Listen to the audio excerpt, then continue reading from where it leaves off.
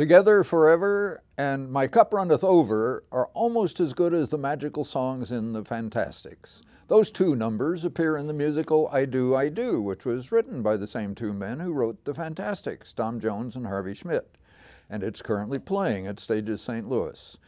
Something special happened when they created the Fantastics, but that lightning doesn't strike every time, and it sets a high bar.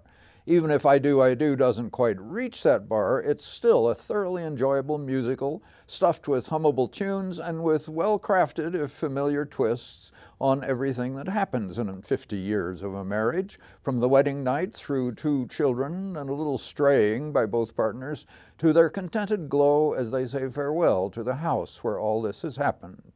What we see all happens in their bedroom, except for a couple of quick trips to church for their wedding and their daughters.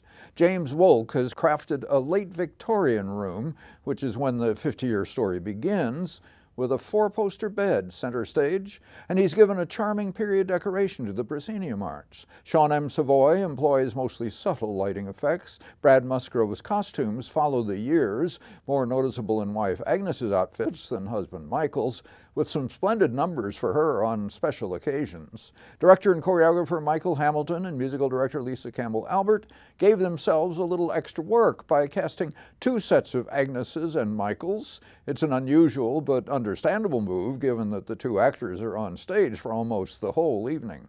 A little rest helps. And if you see both, which Stages encourages you to do, you can enjoy the extra insights in different interpretations. All 4 share lengthy histories with Stages and the affection of Stages audiences. Corinne Melançon and Steve Isom make one pair, and Kari Ely and David Schmittou the other.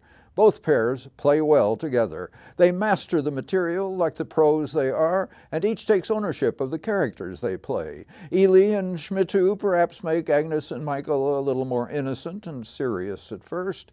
Isom's Michael's ego grows insufferable with the success of his novels, and Melançon really rips into her flaming Agnes number in response.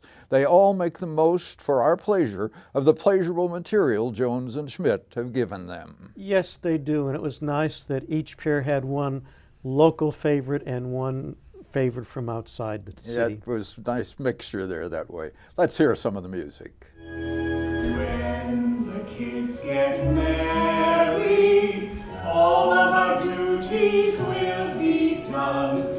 When the kids get married, we can have some fun.